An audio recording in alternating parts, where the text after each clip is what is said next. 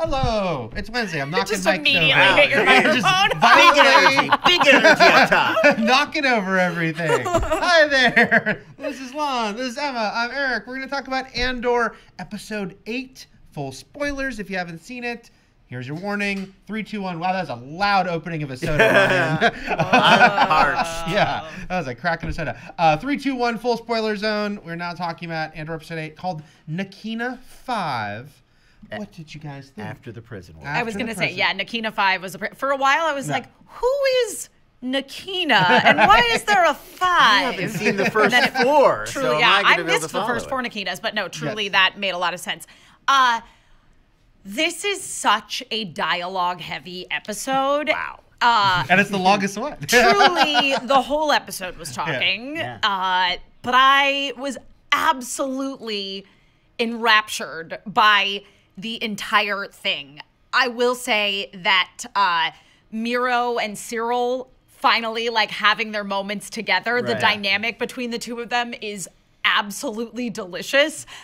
Cyril to me is like a Javert, you know what I mean? Like in Les Miserables, where it's just like he is in his mind so lawful good in a way that I haven't seen in a character in Star Wars since oh my gosh, in Rebels. He's the one with the sideburns. Come Callus? on. Callus, yes. Thank God. He has a little I'm bit so of a happy you're Callus here, vibe Eric. to Oh me. my God. And Callus is one of my absolute favorite Star Wars characters, so I love this. I cannot wait to see where Cyril's journey goes.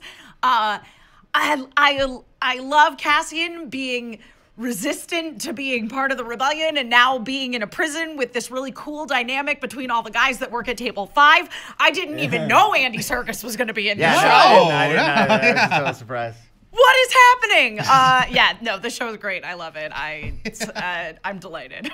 This was like, I mean, I agree with everything Evan just said. Brilliant show. Love the episode. This was scary in a way that I think Star Wars is not usually. Like, Star Wars is usually scary in that way of like, it's like creepy and there's bad guys and it's like dark and sort of moody. It can be scary that way. Or even like the Rogue One, like Darth Vader throwing all the guys around. Like, that's kind of a horror-tinge sequence. But this is like existentially unsettling in a way that I don't think we've seen from Star Wars before, where it's like the nightmare of being trapped in this prison. Right. And it isn't just, this is a prison and it's really bleak and the Empire sucks, which I think would be normally where Star Wars caps it. They really want you to zero in. You get a lot of shots exactly like this one, perfect screenshot, where it's registering on Cassian where he is and what he's facing. And it's 6 years or more of this unending. And I'd mentioned before we went live, there's an animated film this year called Mad God that is sort of like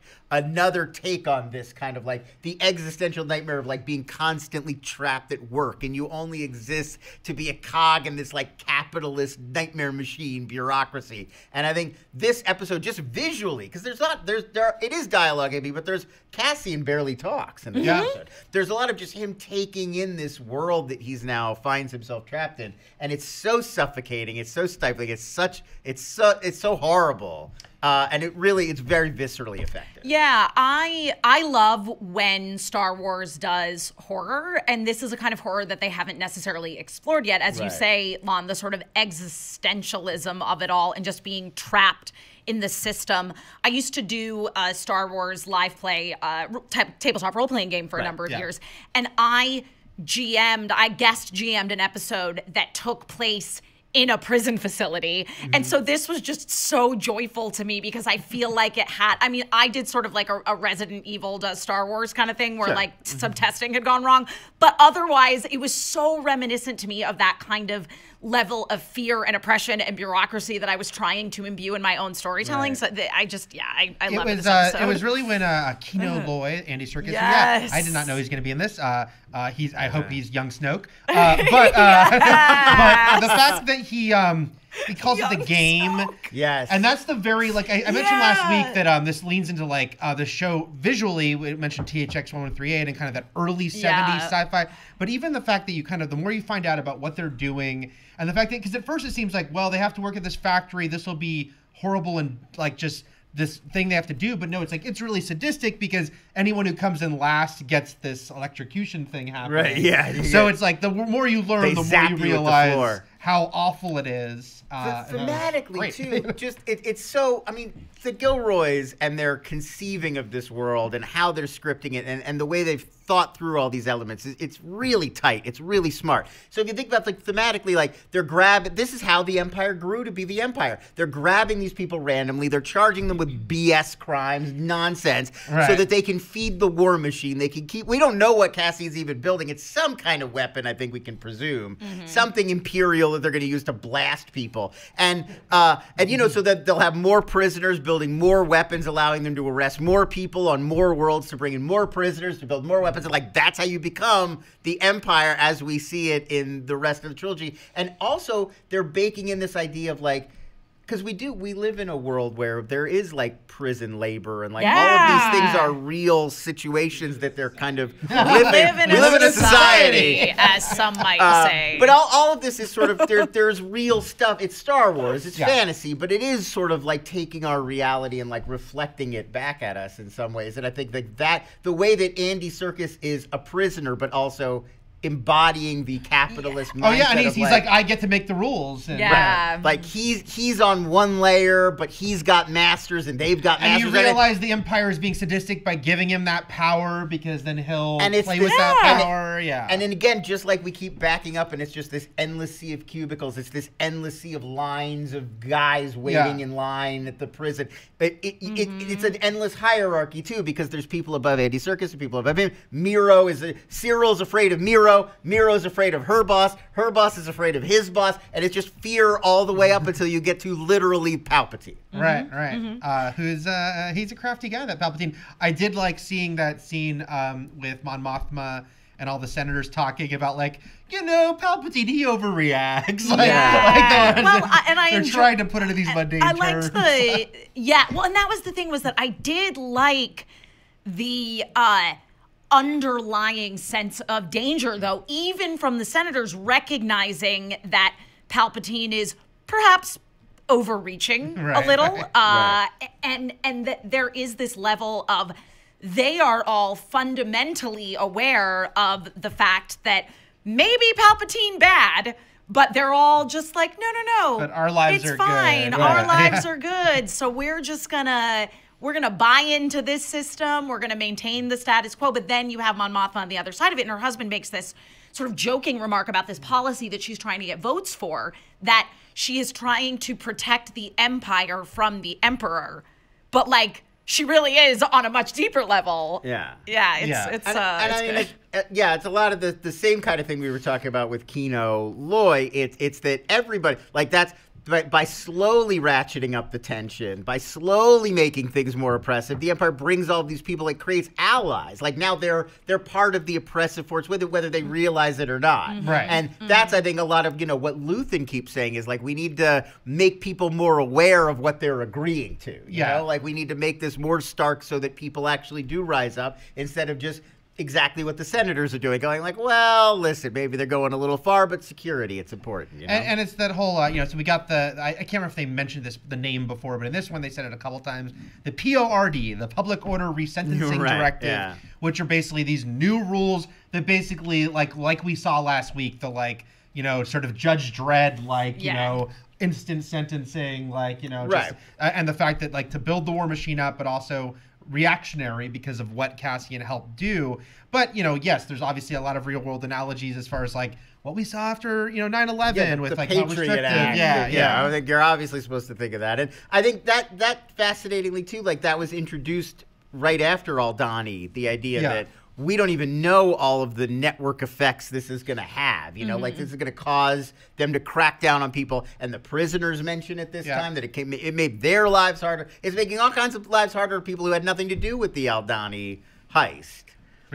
They weren't even thinking about at the time. Well, which Cassian sees firsthand here, because when he's in the prison, they're telling him everything just got worse because of this thing that happened, you know? And they even know that it was like there was some big attack, or they raided some, you know.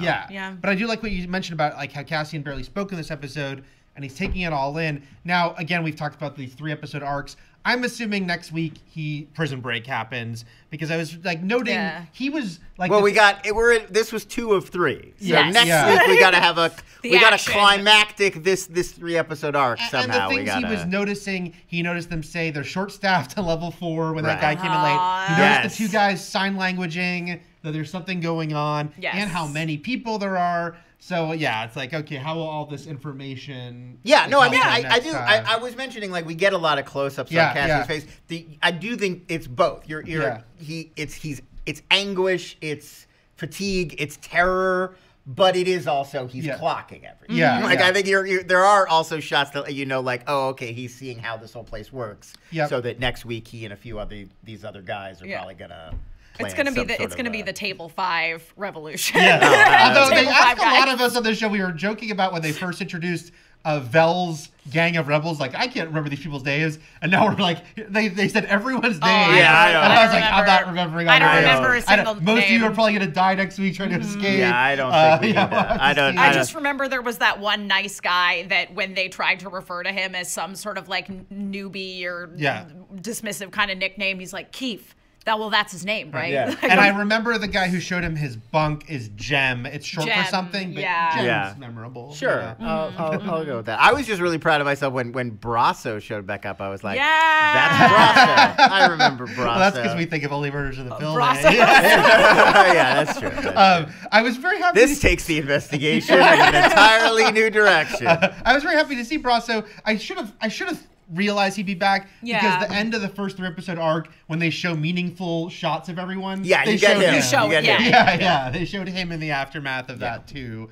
Let's talk about that with going back to Ferrix more, because last week we saw Bix and Marva, but only through Cassian's eyes, kind of. This week it was more like, here's what's happening. It threw me a little. I was glad they explained that like Marva was trying to open a pipe and to help rebels that she fell, because at first I'm like, why does she seem so more sickly than last week? I mean, they still said she was sick. It still seemed like a big shift, but it was interesting to sort of see like, okay, because I don't think we'd seen Bix and Marva together. They talked about each other, but we hadn't seen them. I'm not sure if we'd seen them actually talk to each other. We certainly knew that they knew each other, and we'd heard both Brasso and Bix make references, I believe, to Cassian's mother. Also, my feel on this Ferrix community that we keep seeing is that it's not that large. It's kind of a small outpost. So I feel like everybody there kind of knows each other. Right. But it is interesting to see, like, she said she's staying to be a rebel. She's very actively trying to do it, but it's like, it's basically the thing about like, oh, we're trying to get your sick mom into a home, but she doesn't want to go. Yeah, she's feisty. Was it the Daughters of Ferrix? We learned she was the president of the Daughters of Ferrix. Yeah, they were some sort of like revolutionary group on I didn't even think they were a revolutionary group. I thought they were just like probably a committee, you know? I saw it as more like her circle of like friends. I saw it as like those are her peers. Women's voting rights. Something like that. But they were like, oh, maybe she can move in with them, but it's like, no, or someone from them, but she wouldn't want to do that. And then we got Vel and Cinta. It is funny when I'm very guilty of this myself. We all get so ahead of ourselves. So it's like Cinta we saw one shot of Cinta like trying to sneak away as that Star Destroyer was like, oh, is it going to be a whole Cinta trying to escape? It's like, oh no, she just got out. She's fine. She's fine. We didn't need to see that. She got to Vel. First of all, it is nice that they weren't being coy anymore, that they're a couple. No, I really enjoyed that. I still want them to kiss, and I know that's never going to happen, but I did really appreciate that in this particular episode, they did talk about how they love each other and they are together. Wanted to be together. They made it formal. Yeah, but also that they both take this very seriously. And I think we learned in the previous episode that Vel comes from some kind of family. And references the idea here that she's a rich girl running away from her family, and Cinta saying like, oh, there's a room for let, and Vel being like, we can't stay there. And she's like, no, we can't, but I can. The two of us together will be too conspicuous. And ultimately, it's like, yes, we have endured a lot, but we always knew that the cause came first. Right. The way they dropped the Vel is from a prominent / wealthy family makes me feel like there's another shoe coming there. Like we would know the last name if we or even if we don't know the name, it could connect to like a senator on Coruscant. That's what I mean. Yeah, like I feel like there's some. It was too pointed in the conversation to just be like background character. Right. Yeah. Like it feels like we're gonna be like, oh, this is Vel's dad. The show. No. I guess. I'm kidding. I'm joking. I think a strength of the show that I get might frustrate some is like that it does like both. Sometimes it shows the mundane, but also it shows just kind of like. Sometimes it shows people going in circles on purpose to kind of. So it's very fun. Like everyone wants to find Cassian, but they're like watching each other as they're trying. Like no one knows where he is. Right. And so it's like Bix is trying to find him while Vel and Cinta are watching her to see if she knows how to get to Cassian. And she's calling Kayla, trying to reach out to Kayla. Right. Yeah, and what's so smart about it, we're cutting from all these scenes, especially the Empire, where they're all talking about how Cassian is this, they've got his picture and they're showing it to everybody. And yet, something as simple as him giving a fake name on the beach when he got arrested is thwarting. Like, that's how hard it is to run the Empire. It's like, on one planet, if one guy gives you a wrong name, he's in the system wrong, and that's it. You're still like, that doesn't matter how well organized you are. He said his name was Keith over there instead of Cassian, so now he's lost. Well, and technically his name's not even Cassian. He was born Cassa. You know what I mean? It's like he's been using fake names for so long. It's like they've got this system that it's like it's orderly on one level, but it's a galaxy. What are you going to do? Galaxy, and I thought about that a lot. And let's talk a little bit more about the Miro and Cyril scene, because when he's trying to remember what Luthen looked like, and it's like trying to describe, like it's not like they're describing in a galaxy. I was gonna say he's like a white guy in a cape. A white guy in a They're all white guys in capes. It's like that's.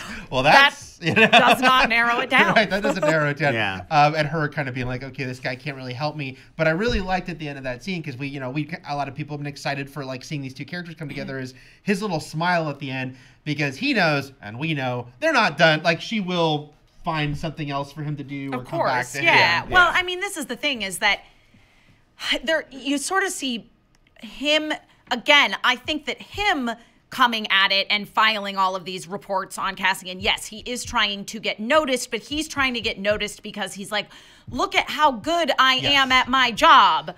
Whereas Miro, she's like really got her own agenda going on, I think, in a way where she is actually much more ambitious than he is. Like Cyril, again, it comes from a like, to me, this is the law, this is what's good and right, and I'm going to uphold it at any cost. Right. And she's more like, I could use this guy to my advantage to get ahead. Yeah. Which they've made it clear that she's had to fight very hard to get ahead as it is. I think it's definitely more, she's more of a schemer, and it's more like a grand level ambition. I think we've seen Cyril's motivation, which is to not end up back at home with mom. Like, I don't think he wants to be like the Emperor's right hand and run the galaxy. I think it is like a job, and he's mad that he lost out on this job that he had that was a good job, and that he was embarrassed that he had to go move. And I think, it's the Cyril story is like, it's fascinating. It's a level of Star Wars society we don't often see. We often see,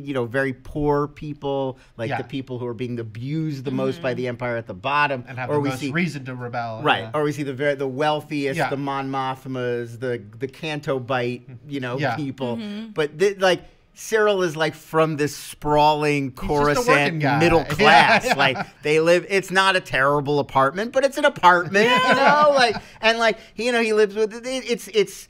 He still has to like fight and claw, and like his whole life has been leading up to like you go to school and you work hard and you get a good job with the Empire and you're a civil servant, and then like to have that taken away, that was his motivation. It's not like I'm gonna be Darth whatever. Yeah. It's like I needed this job, and that's what's keeping me out of my mom's house. One part I really liked, well, first of all, I liked the line when Cyril said to her, can one be too aggressive in preserving order? Because again, these are two very fascinating characters, but of course they're ultimately Empire, they're fascists, they're and they're both like, they do both want to keep the Imperial machine going for their own reasons, for their own motivations. Right. Well, I mean, they believe in it. And I mean, I think that is part of what the show is saying, too, is that, well, when that is the way things are done, when that's the order of society, a lot of people are just going to go along with it because that's the way things are. Totally. You have a lot of first mover advantage when you're the Empire at this point because you already exist. Well, and that's why it's interesting because it sets Cyril up to, again, like he's somebody who just really believes in the system. Right, yeah, he bought into it. He really bought into the system. And so that puts him in a really fascinating position to potentially down the road come to a different understanding of the system. Right. I'm not saying that's going to happen. It could go either way. It's either he leans fully into it or he gets his eyes open to it and it rocks his world, and then he still has a decision to make one way or another. Right. So again, it's setting up some very rich character-driven story points, which has really been a strength of this show in general. Yeah. A great Miro moment I also want to mention was at the very, well, not quite the very end, because this is Andor, so they had to end on a Monday night. They could have ended on Vix in Trouble. But that I know, for a second I thought they were going to end on Vix in Trouble, and then they're like, hey, do you remember Saw Gerrera? But I loved, no, that had already happened. It was the final part. It was just them putting one more. It was just them putting it together. Yeah. But the Vix and Miro scene, just I really liked that the theater of them saying, oh, should we clear the room? And she was saying, no, I want her to see him. But then they bring her and going, get this man out of here. Yeah. Like she just wanted to see a guy she knew, her friend, in duress. That it was just those little touches I think the show does well. But let's go. We sorry, William, you had Saw up on the screen. Let's go back to Saw. The poor gullet, he didn't. I presume somewhere on this show we're going to see what happens to him, like why he looks so much more jacked up. I mean, I don't know if we will or we won't, because I think this covers everything up through Rogue One. Yeah, but the way they're going to leap ahead, I think he could. We might see him again, and he'll be more messed up. I feel like we're. Because I'm now trying to remember how messed up he was when we saw Rebels? him in Rebels. Same here, yeah. And I feel like it was more messed up because than this. That was probably a year or two after this. The events right, of that but episode. Not as messed up as Rogue One. My assumption. I don't know the character that well. My assumption was just coming in like, oh, okay, this is when we first see him, so he was like basically Forrest Whitaker with some scars. And then, like, if we see him like 3 or 4 more times, I'm assuming progressively. Yeah, no, I think that's what it will be. We'll follow his downfall until he gets to Rogue One and he's really messed up. Yeah, because it felt like we'll see. This could be the only time we see him this season, because it was an interesting scene in that it was really showed the how hard it is to bring these different rebel groups together. Yeah, I don't think this is the last time we're going to see it. Maybe this season. No, I don't. I don't think you have this scene unless you've got payoff in like 10 or 11. You know, but it definitely showed. It's like we know that there's these different rebel pockets, right? But but Saw especially. I mean, Saw was been described as sort of an extremist. So he's like, well, I'm fighting for this very specific reason. So I don't want to work with these other people who have their own reasons for fighting the Empire. They should want to fight him for my reasons. And by the way, I love Rogue One. It's one of my favorite Star Wars movies. I don't think Saw Gerrera works in that movie. I don't get his deal. I don't get why he's like, I'm just going to stay and die now after he seemed to be like so hardcore about fighting. But this is interesting. But this I thought was very interesting. And also it was akin to the way we saw the character utilized again in Star Wars Rebels, who he basically shows up at the point that they are bringing all of those rebel cells together to kind of form a unified rebel alliance, which is kind of where we leave everything at the end of Star Wars Rebels. So again, we're now predating this, and we're still seeing Saw Gerrera very set in his ways. He's still pretty set in his ways in Rebels. Yeah. And it's only by Rogue One that we like kind of see him tangentially involved in it. And as you say, Eric, that there's a lot of stuff with him that doesn't really make sense in Rogue One, but he is interesting as a character at this point in the rebellion. Oh, yeah. It's also, I mean, again, I think one thing I keep coming back to is how much more deeply I feel like this show in some ways has really thought about revolutions and the history of rebellion and how they really play out as opposed to the fantastical versions that we get in sci-fi and fantasy, and really thinking about it in a specifically political way. And that speech that Saw gives where he's listing off, you know, this group, separatists, and they're neo-Republicans, and here's what they... And it really is a very specific critique of the left and how left politics work and how it's always splintered, it's always very divided.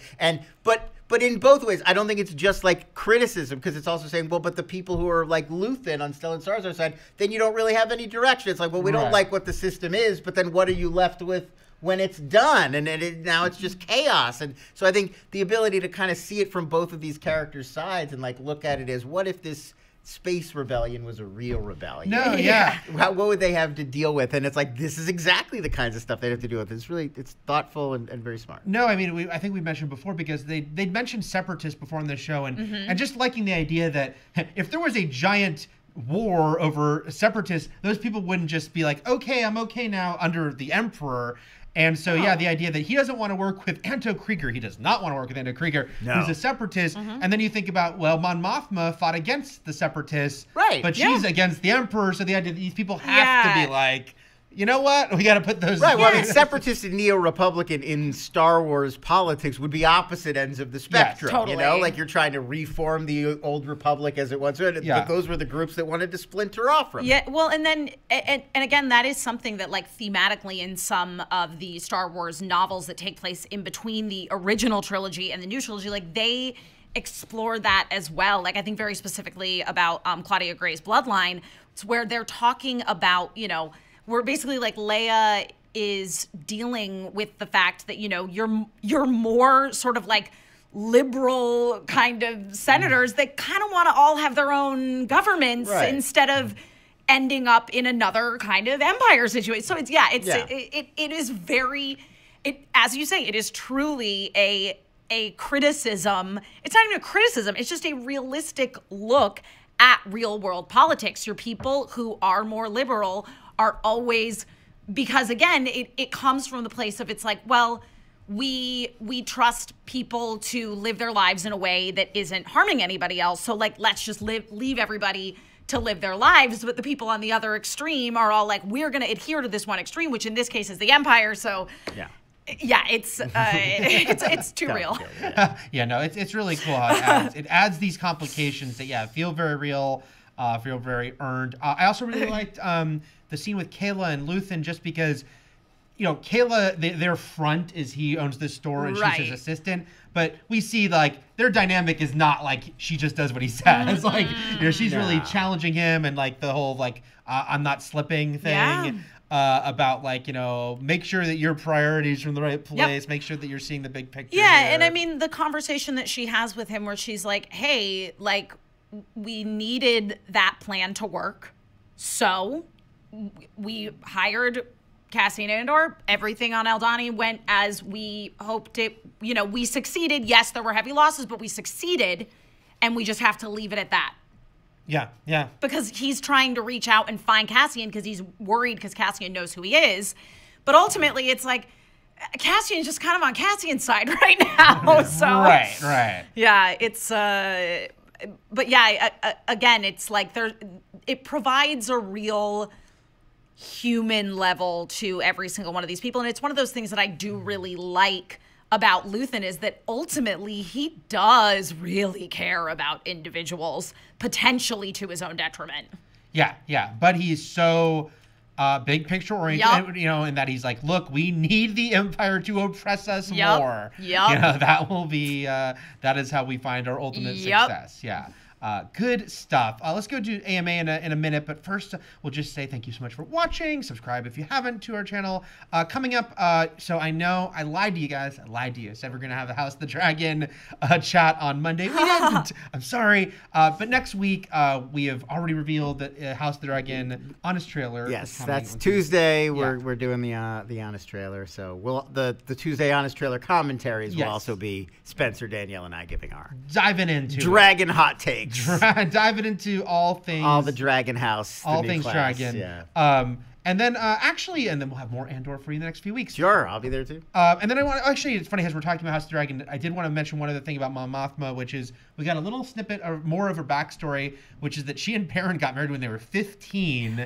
I actually already knew that. There was some conversation after that first episode when Mon Mothma revealed that sort of like first collection of episodes where she revealed that she was married, and I think we first met him and were like, oh, I really wanted her to have like a cool, supportive partner of a husband, but that's not what he was. And there was some explanation. It's probably something that already existed within Star Wars canon that I just wasn't aware of. In a book or something. Yeah, that it is very traditional on the planet Chandrilla. Yeah, to be put into, if you're like in a wealthy family, you're like basically put into these arranged marriages at like 15. Yeah, and so that felt, we mentioned this show had some other Game of Thrones comparisons as far as like the politics part. That also felt like the fact that like she's kind of living this miserable personal life with this schmuck of a guy that, you know, when she was 15, it's like, you shall be married because you're both rich people who are going to Coruscant together. And then also she became a senator at 16, but that tracks with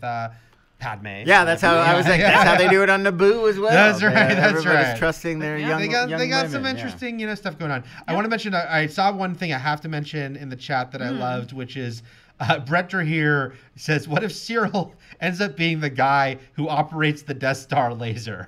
Stand by. I kind of do like. I do like that. As far as like, I made it, Mom. We're gonna see the origin of literally every human being in A New Hope. We will get a show. But no, he's gonna call his mom to brag, and then we're gonna see it blow up. Oh boy. I'm for that, is what I'm saying. Zeno Hour says, obviously Luthen's rebellion plan ends up working. Yes, because we know eventually they're going to join together. But doesn't intentionally causing pain and suffering on civilians make him an antagonist? I mean, we're getting caught up in the terminology. Antagonist would just mean he's the bad guy on this show, right? Which he's not, because he's helping Andor and our heroes. Right. So he's on the right side in terms of the character map of this show. So he's not an antagonist. Now, is he a villain? That's up to you, my friend. Right. But I think, honestly, I mean, from the second we met Cassian in Rogue One, and he shot a guy who was helping him but panicking because that guy would have talked, he felt. Right. Like it's these characters, the Gilroy side of things is this very murky. I think that's a lot of morally gray. What this whole show is about is that whether you are imperial, obviously better to not be in the Empire, better to be part of the rebellion. But even within that, we're talking about a spectrum. It's shades of gray. Nobody's a good guy or a bad guy. Sometimes doing the right thing requires you to do something terrible you don't want to do. Let's see. I do like both Zeno Hour and Alan Preslin said young Snoke confirmed. Sure. I mean, how could that not be your first thought when he shows like? I've seen. Wait a minute. There's a jar with this man. When he finishes those 200-something days left, they're like, "You did a great job." And Palpatine wants to meet with you. We just need a little sample of your blood. Put it in this jar. Jars of Snoke. That's how we got the first Snoke jar. To jars of Snoke. Lots of theories on what they're making, from Death Star parts. Sorry, I missed who said that. Yeah. To Brent Gerard saying maybe it was an AT-ACT or ATST part. It's something with a very specific military use. Something that's part of the war machine. Right, I think. Yeah. Darth Relum asks, who is paying for the labor it would take to build some of the facilities in the Star Wars universe? Well, they're not paying for labor. It's the prison system. It's unpaid labor. And they're ramping that up. Maybe it was a split in the past, but you get the feeling that it's I mean, somebody has to be paying for the facility itself, but they're not paying for labor. They're forcing prisoners to do it, and they are also forcing a bunch of people into prison who haven't actually committed any crimes. Like Cassian had no sort of trial whatsoever. He witnessed some sort of rebellion riffraff happening, and they went, okay, great, you're part of it, let's go. Right. Yeah. I mean, you got to bear in mind, as we learned from Last Jedi and like the Canto Bight sequence, like there is a huge war industry. The sort of military there's a lot of war profiteering going complex is huge in Star Wars, and a lot of whole planets, economies are owning these facilities that build these parts that they then sell to the Empire, And it's taxes, I would assume. A couple people, actually, SG Rapness and Bridger here, both suggest that Vel could be Luthen's daughter. That tracks. I could see the reveal that's a reveal to us, but not like he's been talking to his daughter the whole time. Sure. And they're both part of this. I could see that. Yeah. That would make sense. He's wealthy. Yeah, I think that's very, very possible. Langley M. Neely. There was just the way, like, screenwriter-wise, the way that it was dropped into the scene is like, I need you to know this because it's gonna in like 2 episodes or 3 episodes. Like, hang on to that. File that piece of information. Let's see. Langley M. Neely agrees with you, Emma, that Cyril is Javert, totally obsessed and crazy for Andor, trying to game the system. Yes! Oh my God! It's so true! Andor is his Jean Valjean! Yes. Man, they should do a musical episode. Yes! He should have stolen some bread then. I mean, honestly, he didn't commit any crime. Stealing a loaf of bread. An entire Imperial payroll, okay? Actually, Langley Amelia also asked an interesting question. So Tales of the Jedi came out today, and there's a little bit of controversy around it. I really liked it, but there's a little bit of controversy because it's not the first time that they've a little bit retconned stuff from books and comics by like restaging things a little bit. Nerds, listen. Sometimes it's going to happen, you know. It will. Even though they say it's all canon, sometimes they're going to be like, you got to unclench. Well, what if it's slightly different? You'll enjoy yourself more. And so Brent asked, Langley asked, do you think that they might restage Mon Mothma's sort of big coming out speech that this is, she's officially joining the rebellion declaration she made on Rebels? Might we get a version of that here instead? I don't know if it's so much of a instead as well, possibly. Yeah. I would imagine I would be astounded if we didn't see it again. Do I think that they are going to retcon what happened on Rebels? No, I don't think so. It will very likely be sort of a back and forth, you know what I mean? Where it's like we're seeing whatever Cassian is up to and whatever activities Rebel-wise are happening with him, and it'll be interspersed with her speech that we saw in Rebels. I do think that especially in the second season of this, as we get closer to Rogue One, where we already got some some Easter eggs rather of Rebels characters. You know, we see Chopper roll through that one scene and we hear General Syndulla called over the sort of intercom system at the Rebel base.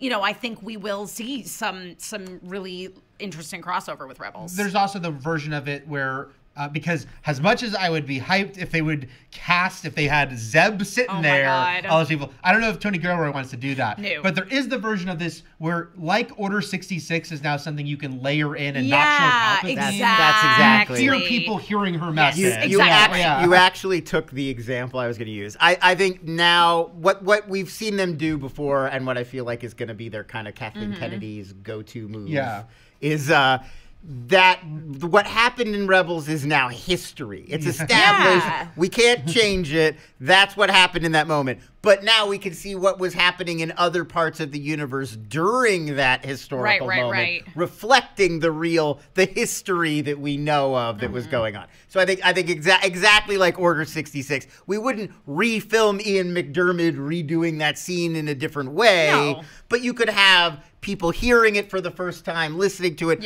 or even just the audience knowing that it's happening and not even needing to hear it because we know that it happened. I think it would be that. That seems like the way Gilroy's going about this as well. Is like, I'm not rethinking the history of Star Wars. No. I'm just giving you this pocket of it that you haven't seen before. Yeah, exactly. And then we'll end here on Brent Rahere's question. Between Mon's alliance building, Cassian's personal journey, Luthen's sabotage planning, and Deidre and Cyril's hunts, which of the storylines are you most invested in at this point? Ooh, I'm Team Cyril. I love him so much. I really do. I just, I and especially his dynamic with Deidre, I think is so interesting, and it's thrilling to be so excited by a Star Wars villain, because a lot of them are on the mustache twirly side. And that is not the case with these characters at all.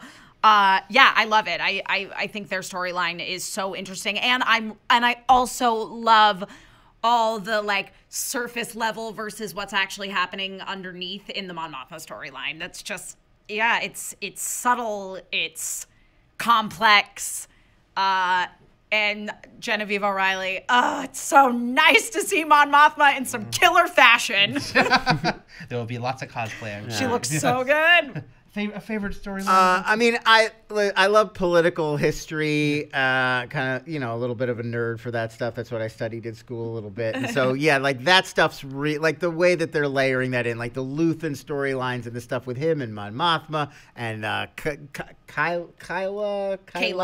Yeah. It sounds like Leia. But it's not right. At first you're like, Leia? Why would they name two characters Leia? That's confusing. Well, it's like, isn't the daughter's name Leda? Yeah. It's a lot of those kind of names. I think that stuff is so smart, and it's really they're late. It's not a focus. We're not spending every episode on it. They're not overdoing it. It's just there in the background, and it's subtle, and it's happening. And this idea of like, yeah, all of these very disparate groups with these very disparate ideas coming together to form a rebellion, and the way that that's playing out in the background of this other show is really brilliant. Yeah, I think I gotta say, even though I like all this stuff, the ISB stuff, Miro, and then Cyril too, who now of course is tied into that.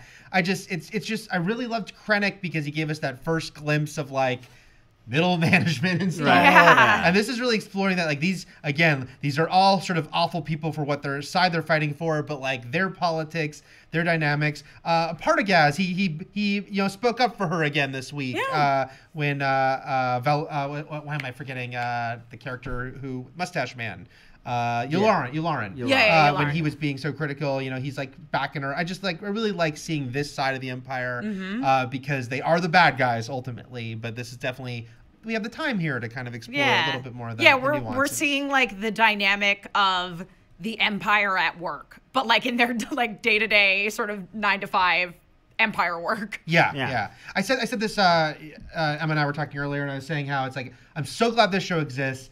It's so great. I also see, I think the more I see of it, the more I'm like, I think I see why this show went from 5 seasons to 2 seasons, because this is not typical Star Wars, and if all Star Wars were like this, Star Wars wouldn't be that popular. No. Because it would like this is not for 10-year-olds, and I'm so glad it's been made. Well, I think that's a great point. And I think we tend to come away with this idea that a lot of these franchises are like they're one thing. Like, we've been seeing this a lot with, and I don't want to get into it all, but we've been seeing this a lot this week with like DC films. And like DC Comics movies are like this thing. And it's like DC Comics movies could be like the League of Super Pets or Zack Snyder's Batman v Super. Like they're all over the map. It's a range. They could be anything. And I think we say things like that a lot. But then a lot of these franchises do everything kind of then hews toward the center. They play it kind of safe, and there is a sameness to it. And so Star Wars does have this ability to be broad and very diverse in a range of genres.